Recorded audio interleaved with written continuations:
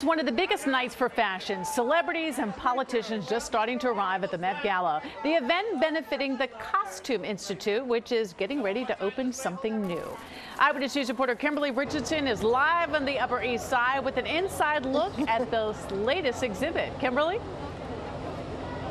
Well, Sade, yes, some of the roughly 400 very carefully selected guests have already started to arrive. We do expect to soon see New York City Mayor Eric Adams, who is not shy about his love for fashion. In fact, tonight he said he will wear something that won't disappoint. Let me show you the carpet here. It is laid just right. It is red, white, and blue. Ladies and gentlemen, Anna Wintour is in the house. This gala is where the worlds of entertainment, fashion, sports, politics, and finance collide. Yes, this first Monday in May has traditionally been set aside for this extravaganza where more is more.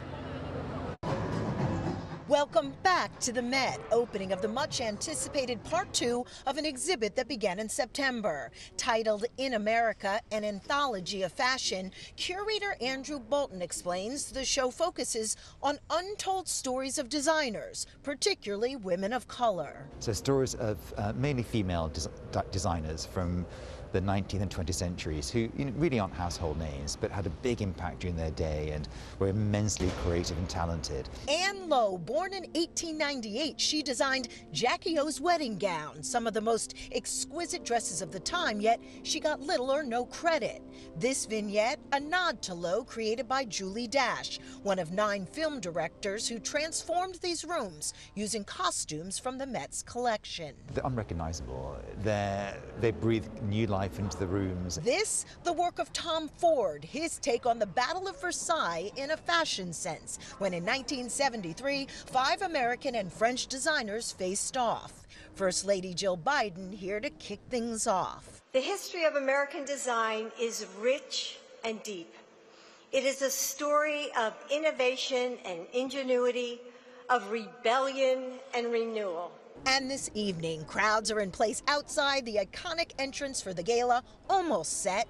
This year's dress code, gilded glamour and white tie. Maybe less hamburgers or milkshakes on the red carpet. I think this is going to be a little bit more, a little bit more formality than previous years, I think.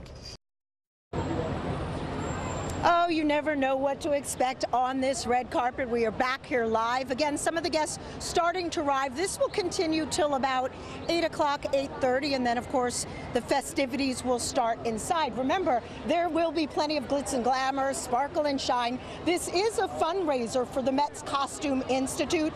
In 2021, this ball raised more than $16.4 million.